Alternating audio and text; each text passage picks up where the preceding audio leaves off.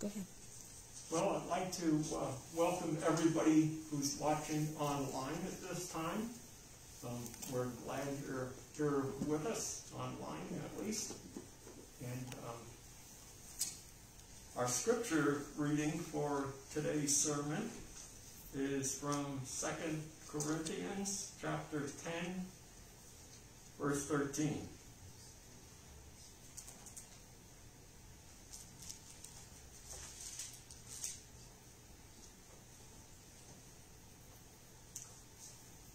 Okay, and I'm not there yet.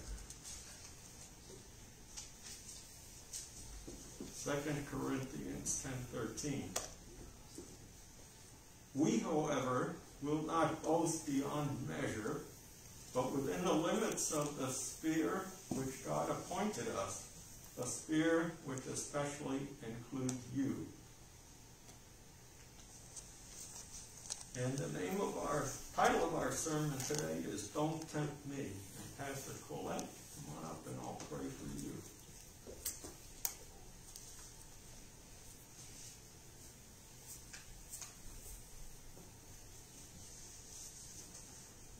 Dear Heavenly Father, Lord, thank you for Pastor Collette. I pray right now for your Holy Spirit to be with our pastor and bless the words, Lord, that come out of her mouth and be with our ears and more especially with our hearts. Just speak to us, Father, in Jesus' name. Amen.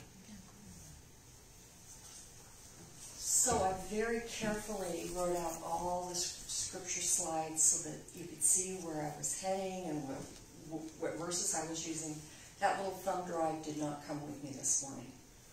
So if I don't give you a reference, but you wonder where it came from, if you will email me, I will send you a copy that has all the references in it. You know, sometimes your brain, I think sometimes you just, I know exactly where it is. It's still plugged into my laptop at home. Okay, Psalm 46 verse 1 tells us, some of you may have this memorized, God is our refuge and strength, an ever-present help in trouble. Beth Moore uses an analogy of the will of God being a strong fortress. And when we are within the will of God, the enemy has no access to hurt us. If we are safely within those strong, unshakable walls of God's revealed will, the enemy has to just wait outside. But the doors are open and we have freedom to go across that guarded gangplank and into the countryside beyond. And as soon as we're outside of God's will, we are vulnerable. We are vulnerable to be captured, to be tortured, and enslaved. So we are always free to make that choice and leave what we know God wants us to do and be. But we are not always free of the consequences once we leave His will. And those consequences sometimes can be very difficult and very, very painful. Our enemy comes to steal, kill, and destroy. Anyone know that reference? John 10:10. He comes to kill, steal, kill, and destroy. We live in a battleground. While it might be exciting to make our forays out into the world where the devil can have at us, the safest place in all the universe is within the fortress of God's revealed will. That if we can save ourselves so many trials and troubles if we just do what we know He says that we should do. We can be securely tucked behind the strong protective wall that is our loving Heavenly Father. And the devil has to get to us through Him. He is this barrier of protection for us. Well, we've been slowly praying and learning to apply the Lord's Prayer as a template for our own daily conversation with our Heavenly Father. And so today we will unpack the phrase, lead us not into temptation. Well, there are two Bible passages that immediately come to mind when I read this. And the first is James chapter 1, verses 13 and 14, where James teaches, when tempted, no one should say, God is tempting me. For God cannot be tempted by evil, nor does he tempt anyone. But each one is tempted when, by his own evil desire, he is dragged away and enticed. Then after desire has conceived, it gives birth to sin, and sin, when it is full grown, gives birth to death. So that sounds like temptation is not only from the enemy out there, it is also from within, by our own selfishness, our fallen human nature. It begins down deep in the bowels of that fallen human nature. Okay, so that's one thing we need to consider when we pray, lead us not into temptation. God is not going to lead us into temptation, right? But the second verse to consider is Matthew 4, verse 1, where it says that Jesus was led by the Spirit into the desert. Why? To be tempted by the devil. So sometimes the Spirit actually leads us into situations where the devil can have at us. And we just go, why would God allow that? Why would God do that?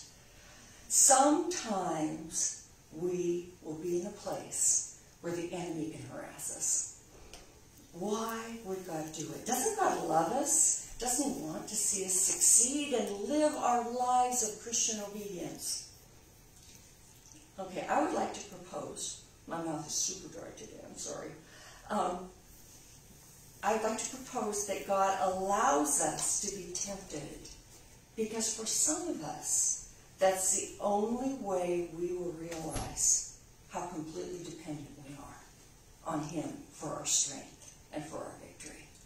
He wants us to know our own weakness. He wants us to understand our own vulnerability. So we will press in close and have that relationship with him where he does the fighting, where he does the work to make sure that we are left with freedom. Jesus taught in John 15 that without him, we can do nothing, especially conquer temptation.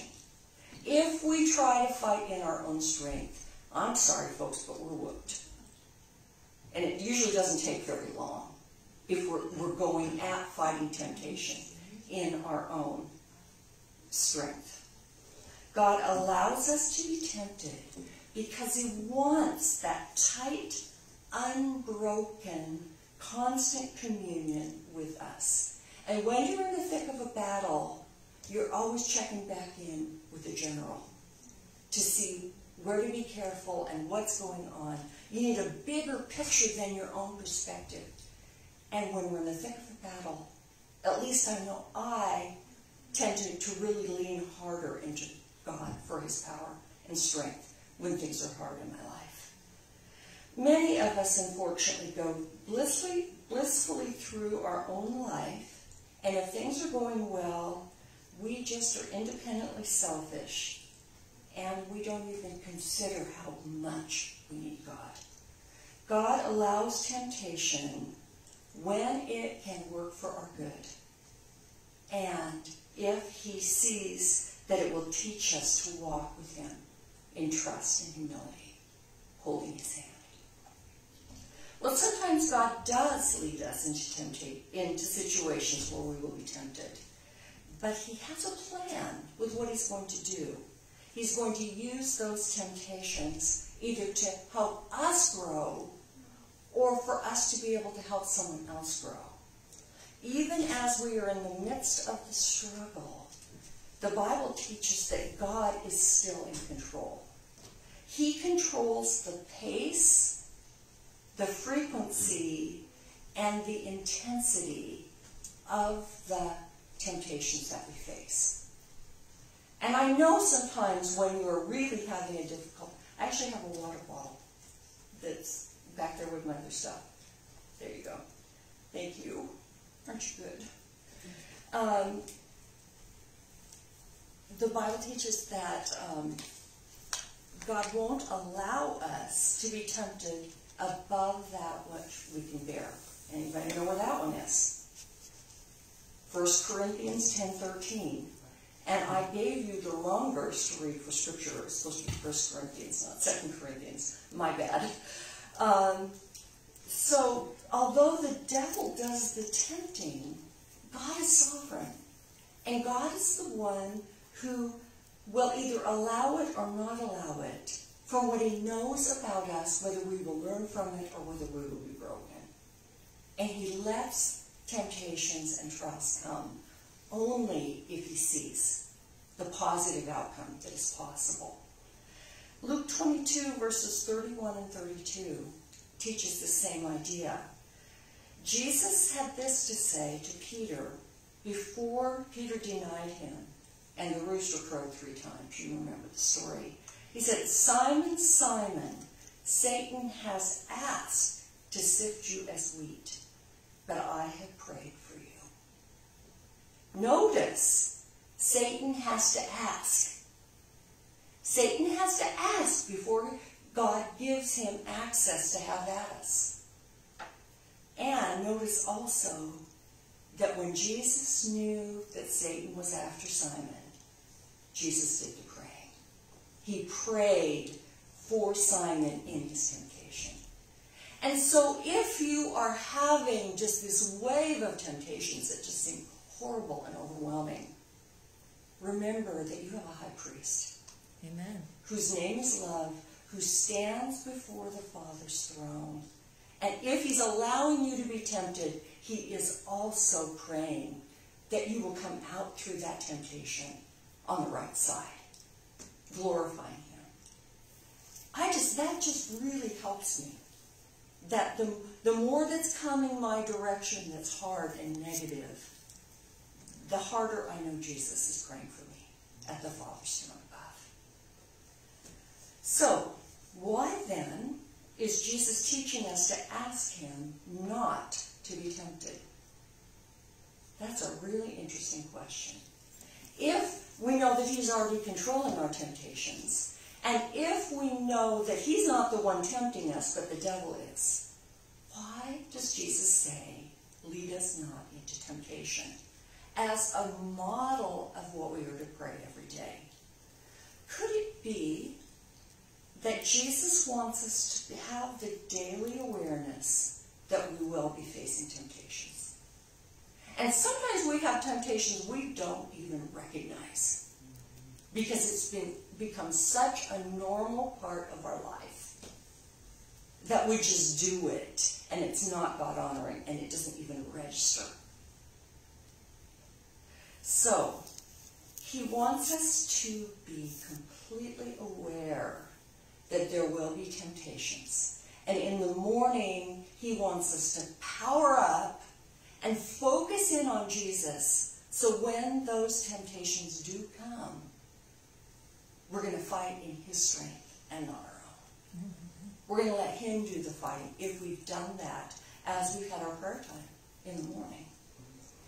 You have to remember that watch and pray are always linked to facing temptation. Jesus says it many, many times. And Paul says it many, many times. If you're facing something difficult, watch and pray.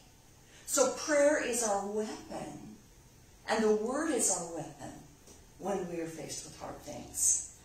Perhaps lead us not into temptation is included in the Lord's Prayer to urge us every single day to pray for God's strength. Because we know that without a doubt we will be tempted. It's not if, it's when. Right? We don't have a choice about it. We're humans and we live on planet Earth, this battlefield. Perhaps lead us not into temptation is our little trigger to pray, I know I'll be tempted today, Lord Jesus. Help me depend on you. Help me to be so focused on your grace that I will honor you when I have to face the stuff coming at me. When I was in high school at Auburn Academy, Miss Judy Toop was my favorite teacher. And it has been such a joy to reconnect with her, as she's a really good friend of Joyce Johnson. And she often worships with us. Not this last year, of course, because she's Canadian. So she can't even come at this point. But she has been a frequent guest in this congregation. And I loved Miss Toop for many reasons. Partially because I loved biology, and I found the subject material she was presenting to be just wonderful, fascinating. And partially because when she made up her seating charts, she always sat me beside the young man I had a crush on. What a good teacher. And partially because she gave pop quizzes. Now, I know you are thinking, I must have been a true nerd to appreciate pop quizzes. And I have to confess, I was a nerd. When my mom would drop me back off at the dorm after home leave, she would always say the same thing. Don't study so hard. Have fun every day. And don't be afraid to get into trouble. What kind of a mother says those kind of things to her teenage daughter? The mother of a nerd. And, you know, I needed to be reminded to live a little bit and not be quite so uptight about my grades. But back to Judy Toop's pop quizzes. Up to 3 times a week on a random schedule, she would quiz us on the reading from the night before or on the main ideas from the lectures that had just been in the preceding days. And you know, I never even thought of skipping class or not doing my reading because I knew that pop quizzes happened. I knew it wasn't if, it was when it was going to come. Now here's the part that I loved about Miss Toop's quizzes. There was never a question on the test that hadn't already been on the quiz. If you learned it consistently, day by day, you had good study habits. You could pull out all of those quizzes that had been graded and returned, and you could ace the tests. 100% score was not impossible because she had slowly built you up to succeed. Miss Toop taught for mastery, and she gave us every incentive to develop great study habits instead of just cramming when the final was coming. She didn't give us quizzes to see us fail. She gave us quizzes to help us succeed. And isn't that just a wonderful idea? And can it be that the Lord allows us to be tempted not to see us fail, but to see us succeed, to give us the knowledge of either His strength and grace if we succeed, or of our own weakness if we don't, that He gives us, He allows these temptations so that we will truly be self-aware and God-aware of where the strength is going to come from. Well, exactly the same Greek word, and I'm just going to put it up there for you, describes both tests and temptations. Did you know that? A test and a temptation in Greek looks exactly the same way. Tests and trials are pressures from without. Temptation are desires that are pushing from within. Okay? But it's exactly the same. It still is a pressure that's going to help us with that self-awareness. or not. Parasmos connotes trouble or something that breaks our happy little life, our pattern of peace and comfort and joy, and begins to call us to understand what is really going on. Trials rightly faced are harmless and beneficial to the believer. Do you believe that? And I was going to show you, and I'll quote it here, James chapter 1, verses 2 through 4, where James says this, consider it what? Pure joy, my brothers, whenever you face trials of many kinds, because you know the testing of your faith develops perseverance, and perseverance must finish its work so that you may be mature and complete, not lacking anything. So do any of you want to be mature and complete? Oh, yeah. So, you know what that means? How's he going to get you there? Through trials and temptations, right? That's how he's going to get you to mature and complete. But this is one of those days, I love it. But exactly the same trials, the same situations, if they're coming at you and you're not watching and praying, they become temptations. They become an invitation for resentment, an invitation for depression, an invitation for hostility, an invitation for gossip. Those same trials and to become temptations if we don't submit and pray, watch and pray. Amen. So it's watching and praying that can leave those pressures out there instead of in here. Does that make sense? Mm-hmm. So think of yourself as a tube of spiritual toothpaste. Are you Crest or Colgate? Your pressure is what brings out what's really on the inside. The word parasmos came to signify intentional testing with the purpose of discovering what was really in there. Was it good or evil, power or weakness in a person or thing? Well, about 6 weeks ago, when I was seriously thinking about losing my job in swim, I started to look online for part-time work. And one job opportunity really looked like I could do it. I could, in the safety of my own home, on my own schedule, test prototypes of small appliances. Now, I'm on my 4th Cuisinart because I use it that often. And I thought, I can do this. I can test these small appliances. The pay was really good, like $25 an hour. And if you use them repeatedly, and you clock how long you use them before finally something breaks. Then you submit your report, the records of both the time and the failure mode.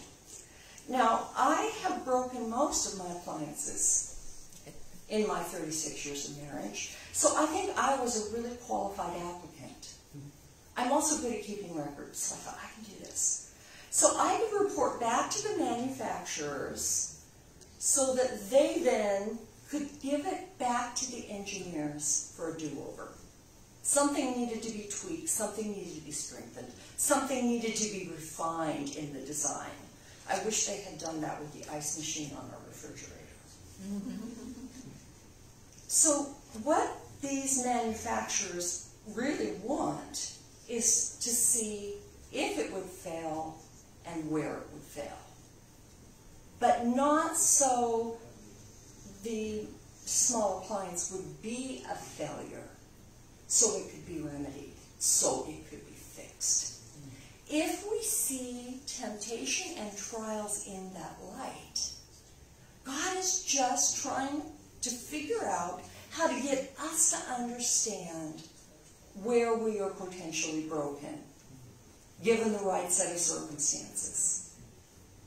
And when we figure that out, what he wants is for us to repent and confess and lean in hard so that tendency to evil can be fixed, can be strengthened with the strength of God. So, we all have flaws. If you want to know mine, just ask Mark. But these flaws are not God's design. Do you remember what he said when he created us? Male and female created he them, and then 3 verses later it said, God saw everything he had made, and it was not just good. Very good. Very good. When God made us, he made us very good. But we now have 6,000 years of inherited human nature. It is completely written into our DNA to sin, to be selfish, to depend on ourselves, to be fiercely independent. We grew up watching our parents, and did any of you have parents that were sinners? Yeah? If you had parents that were sinners, you learned to sin by watching them, unfortunately. And then our friends came along and they had a whole new set of sins that we could learn from our friends. And then we turn on either our TVs or our computers, and the media gives us even more. And it's all just bombarding our brain, and we're just saying, okay, but I want to be like Jesus. We have to be aware, first of all, what are our own personalized temptations. You know, the devil is so smart. He has studied human psychology for 6,000 years. He has studied you every day of your life. He's seen what really perks you up and what grinds you down. He sees when you fail and when you succeed. He's got all of this in his data bank. And you know what? The devil gives you exactly the temptation that's going to bring you down. Doesn't that just sound horrible? To know that you are facing an enemy that's that strategic. He field tests temptations in our lives, and then he recycles the ones that work best. And probably the same temptations that you struggled with at age 20. Anybody want to admit they're still the temptations that you struggle with now? Or do you have a new set? You have a new set, that's good. And somewhere along the way, sin morphs from something that we just do once in a while, to a power that completely enslaves everything we do. It's sin with a capital S. Like it takes on a life of its own. And it's horrible. Oh, wretched man that I am, Paul said, who will deliver me from this body of death? And you know what the next verse says? Thank God it has been done. Thank God it has been done through Jesus Christ our Lord. So God doesn't test us because he wonders what our failure mode will be. Psalm 139 says he knows what we're going to say even before we say it. He knows when we're going to sit down and when we're going to rise up. He knows everything about us. But God tests us so that we will become self-aware and really know ourselves. That we'll know what's going to trip us up, and we can start making a strategy that might help next time. You know, it's like Mark never took the young teenage girl babysitter home. He didn't want to be tempted. He didn't want to be accused. It's always my job. Mark gives the Bible studies to the men. I give the Bible studies to the women. You begin to just say, I'm going to put up some safeguards because I know this is a place where I might be vulnerable. Okay? So, as you're aware of where your failure mode is going to be, you start talking to him about it and you ask him for wisdom. In fact, that passage from James 1 that says, you know, consider it pure joy when you face trials of many kinds. You know what the next verse is? So that you may be mature and complete, not lacking anything. And then the next verse says, if any of you lack wisdom, let him ask of God, who gives liberally without scolding, and it will be given. The context is facing trials and temptations.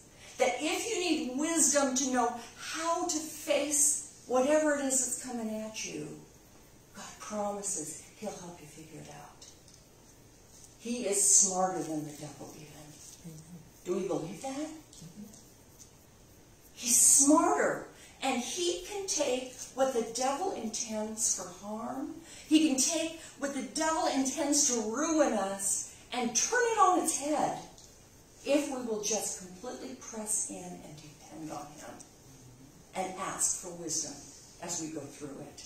We are stronger at the end of our temptation than we were at the beginning. And I just love that. We would be helpless and lost without his love. And so the act of revealing our true condition to us is actually love. He gives us this self-awareness because we desperately need it. So he's not going to wait until Judgment Day to say, you're selfish, you're lazy, you're mean. He does not do that. Instead, he gives us lots of little opportunities along the way to discover those things about ourselves and to find our needs and to ask for not only forgiveness, but cleansing. If we never faced a temptation, we would not know who we really were. So he gives the enemy of our souls permission to get us at our weakest spots in our character tree. We can learn from experience that life doesn't work depending on ourselves. It gets messy way too fast. We can get sucked in with pain and brokenness and addiction. And when the enemy sees us sinning, he goes, hurry, I've got this one. Which is why I sent Janella the picture of the mouse and the mousetrap. Did that give you a clue what we were talking about today? The devil baits us, and then he just celebrates when we're caught. But what he intends for our destruction, Jesus comes along and springs a trap. And then he says, now stick close to me. Now follow me even closer than you've been, and I'll make sure you don't get into another one of those. Let me tell you how. And then he helps us. Falling into temptation does not snatch us from our Father's grasp. Okay? Getting caught in the trap is not the end of the story. Because there is grace, there is forgiveness, there is cleansing, and there is power given to those who have failed. So when you find yourself trapped, don't despair. What do you do instead? You just cry for help. And when you cry for help, he shows up, he springs the trap, he sets you free, and then you're going to hold on a little tighter because you've had that experience. This is what Jesus said in John 10, verses 27 and 28. My sheep listen to my voice. I know them, and they follow me. I give them eternal life, and they shall never perish. No one can snatch them out of my hand. So, a temptation that succeeds with you is not the end of the story. God's deliverance of you out of that temptation is the end. Well, so if we flunk Miss Troop's daily quiz, we get to take it again, and again, and again. And when we have flunked a whole string of tests, we will finally cry out for help. And that's exactly what God has been waiting for. He's waiting for us to say, I am a mess. I am an addict. I am a sinner and I can't help it no matter how hard I try. Help me. And then he says, I thought you'd never ask. Okay, here I come. Where sin abounds, grace abounds even more. And so this is what he does when we find ourselves recently sprung from that mousetrap.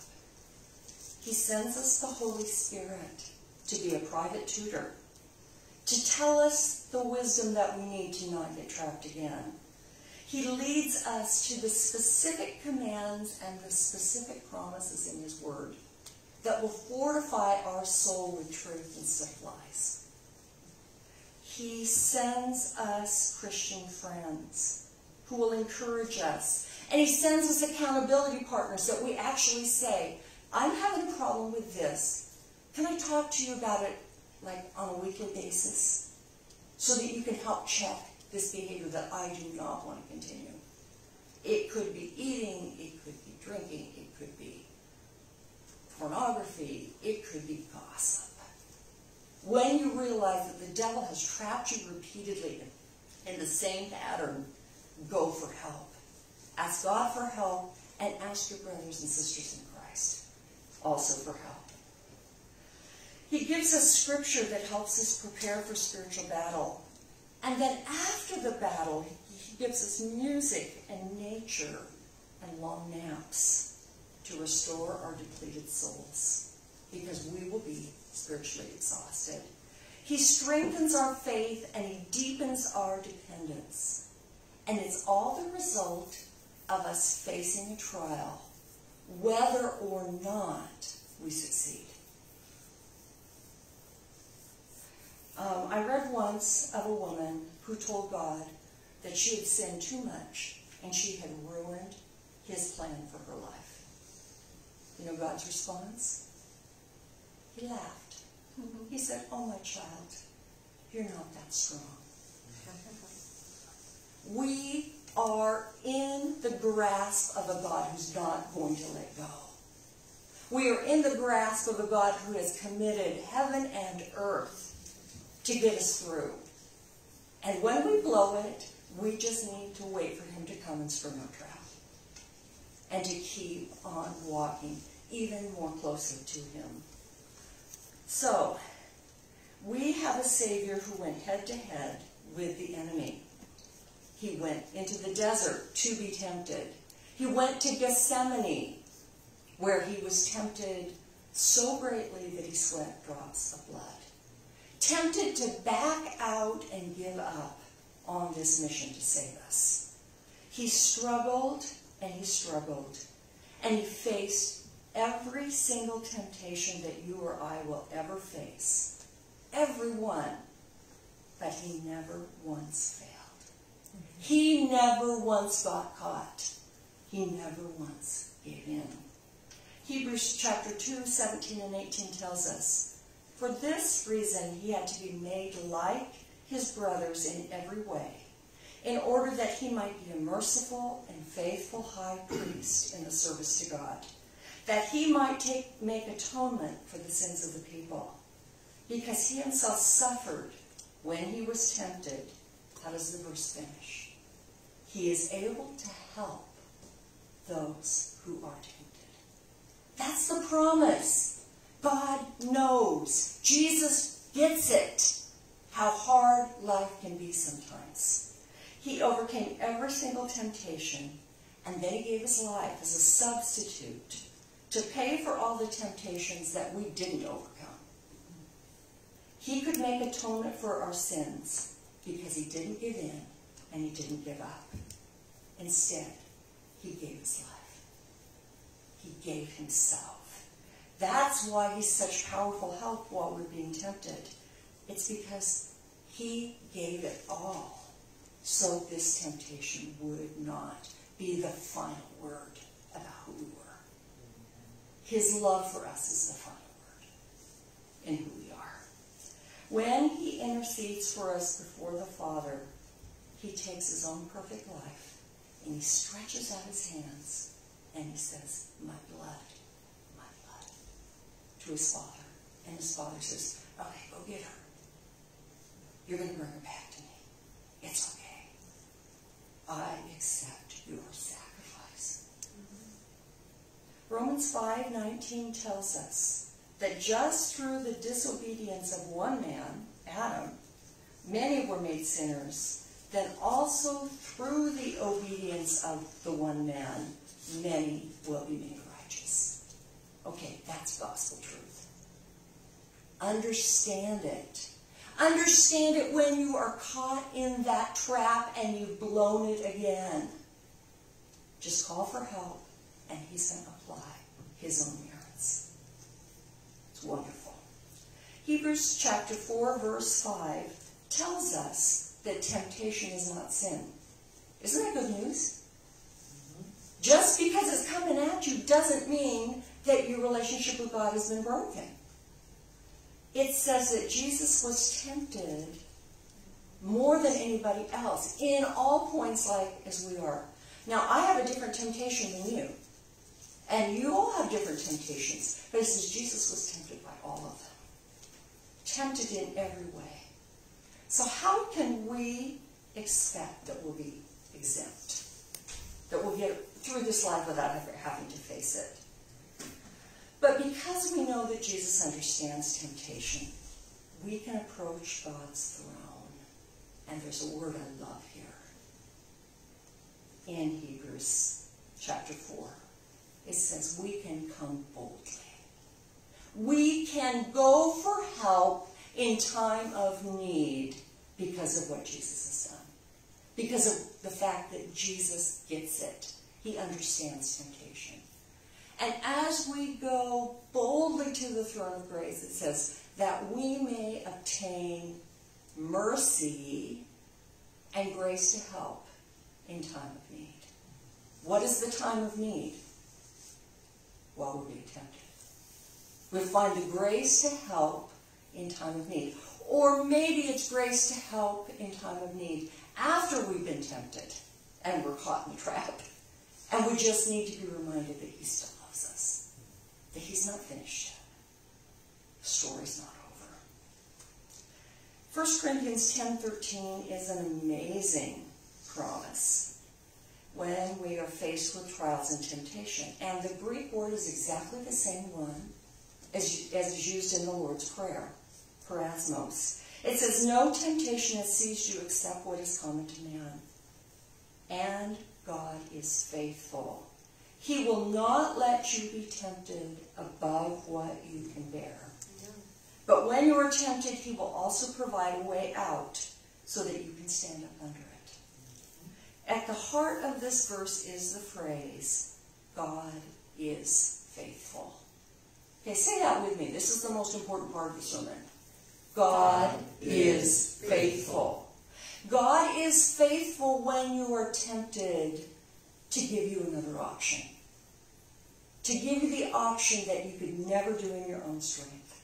That you could only do in his strength. He gives you the option of applying faith to your daily personal circumstances and coming through with victory. Some people claim that this means that he will never give you anything more than you can handle. Have you all found that to be true?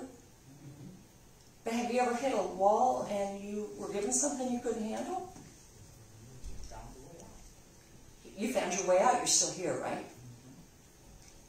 Okay. This does not mean that God knows that we're wimps, and so he's going to carry us around on a soft pillow and make sure nothing distresses us. He won't give you more than I can handle, so nothing bad's ever going to happen, right? No, this means whatever is coming at you, in his strength, he can handle it. Amen. And we get to hold on to him and go along for the ride. It's not about how much we can handle, it's about how much he can handle. And he's not letting go. He's not going to let go of you just because you're tempted. Whether or not you have victory, he's not letting go. Yes, God knows our weaknesses and our capacity, but He often lets us fail because He wants us to grow up. He wants to stretch our capacity. He wants to see us become mature and complete, not lacking anything. And so He allows us stuff to come at us. Even though we might not be quite ready, it's going to be a growing experience. Well, here we have Danny. I'm going to tell them the story I told you about Mark's mom. Okay. My mother-in-law, Mark's mom, was a 3-pack-a-day smoker. So was her husband. So you can imagine how much secondhand smoke Mark still has in his system. And Mark's mom tried repeatedly to quit. We inherited her journals when she died. And throughout these journals, about every 6 weeks or so, is her declaration that she's going to quit smoking. And of course she never did. Broken resolutions as she tried and tried again. But her neighbor had given her a great controversy, which she did not read, but she put on her highest shelf. And then one day when she was sick and she couldn't get to the library, she pulled it down and began to read it. And as she came to understand the power of God, she said, I can go to this church and I can find power. Power to live my life. And so she started taking Bible studies. And when the health message was presented, she and the Bible worker that was studying with her earnestly prayed that she would be delivered from this terrible habit. She drove home and she announced to Mark and her husband that she had just quit smoking. Guess what they did? They laughed at her. They had seen her try before. But the days went by, and then the weeks, and then the months, and she never picked up another cigarette. Because she had God's power now to fight that temptation. And Mark was 20 years old, and he's watching this, and he had to concede the truth. She had quit smoking, and it was the power of God. Because her own attempts had never worked. It was that first glimmer of faith that led to Mark's conversion. Amen. That he had seen his mother struggle and fail. And then in God's strength, he had seen her out. Okay? And then he said, there must be a God. I guess I'll take Bible studies too. And the rest is history. If God only gave us temptations we could handle without His help, we wouldn't need Him. And we would give Him no glory. Psalm 50 verse 15 says, call upon me in the day of trouble. I love this. I will deliver you, and you will honor me. That's what Mark's mom did. She called upon Him. He delivered her, and then her own testimony and her cigarette-free hands honored Him and told the world how strong He was.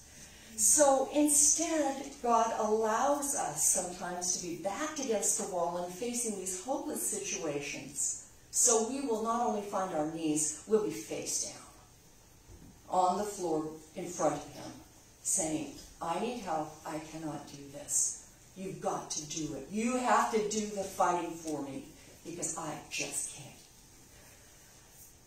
And that's when it's wonderful that says, with the temptation, He will make a way of escape that you may be able to bear it. Okay, you know what the way of escape is? Is it a fire escape? Is it some kind of stop smoking program?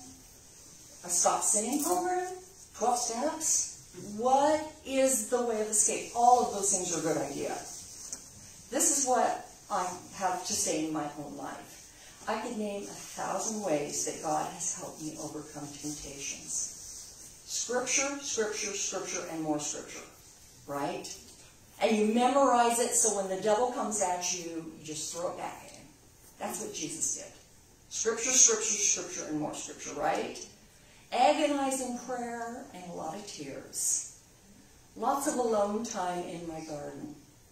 I told someone that I go into the garden when I'm struggling. And if you saw my garden, you'd realize how much I struggle. You know? You just alone time for me, where I can just connect with him and become grounded again that his love is unconditional. A good long talk with a godly friend. A small group that we check in with each other and pray for each other. A glimpse of eternity and a long view about what really matters. And then scripture, scripture, scripture, and more scripture. A song with words that touch my heart and then lingers in my head for weeks. Those songs sometimes are my very best defenses against the devil and his ways. Scripture, scripture, scripture, and more scripture. The harder that the devil comes at you, the more you desperately need the Word of God. Use it. Learn it. Not just read it, but memorize the very things that you're going to need. You know where he's gotten you already. Memorize the appropriate verses. But then I looked carefully at 1 Corinthians 10:13. There is a definite article. It says, and God will provide a way, not plural, not many ways, but a way of escape. And you know what that way is? Jesus said, I am the way. I am the truth. I am the light. If you come to me, I will welcome you into my stronghold, and I will fight for you. He is the way of escape. All the other ways to escape are just little gifts that he gives us, so we can think that we're doing something. You will never successfully navigate a temptation without Jesus. Not even something small like a cookie or a bag of chips. And if Jesus is the way of escape, that's really wonderful news. Because where is Jesus? In our hearts. So everywhere we go, he's already there. You always have your defense kit available when the fight begins. He's always there with you. My friends, God's unfailing love for you is not dependent on your victory over temptation, but probably your happiness and your joy and your positive witness probably will be dependent to a degree or so whether you can say, my God is able. He is able to make me what he wants me to be. God is not only faithful in providing a way out of temptation. If we fail, he is also faithful and just to what? Forgive us our sins and to cleanse us from all unrighteousness. He's faithful before we face the temptation. And if we don't get it right, he's faithful after the temptation. Because he teaches for mastery. And he's going to give us another shot at it.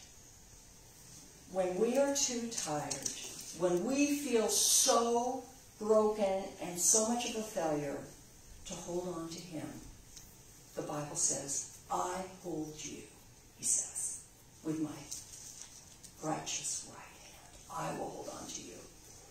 None of us in this room would have a chance of heaven if our very first response to temptation was our final grade in the judgment. Because we've all blown it. You know, I could not list how many times. We've all been given these do-overs again and again and again. But that just makes our testimony when we do have victory even more compelling. Like Mark's mom. When we have failed and then we have victory, it's so evident it wasn't us. It was him. When we finally see Jesus and we cast our crowns at his feet, we will know without a doubt it was his victory. That he was the one who was at work in us to will and to do his good pleasure. One last story. The missionary book, The Hidden Price of Greatness, tells of a missionary to China named Gladys Aylward. Anybody read? Okay, Destiny knows this woman. When the Japanese attacked her orphanage, she could run for her life, but she could not protect her 100 orphans that she was responsible for. She had to lead these little ones over a dangerous mountain pass to safety. During Gladys's harrowing journey out of war-torn Yancheng, she wrestled with despair. She did not see a way through. After passing a sleepless night, she faced the morning, thinking that they were all going to die. And then a 13-year-old girl in the group, who had been there her whole life and taught by Gladys, reminded her of the much-loved story of Moses and the Israelites crossing the Red Sea. "But I am not Moses," Gladys cried in desperation. "Of course you aren't," said the girl. "But Jehovah is still God. And he is faithful. He is faithful. When you face impossible situations, he is still God. And if you can trust him, he will show you the way out. He will show you the way through. He will deliver you, and you will glorify him." That's such good news. So lean in hard, pour your heart out toward him, and he will hold you fast. Listen to the words of this song.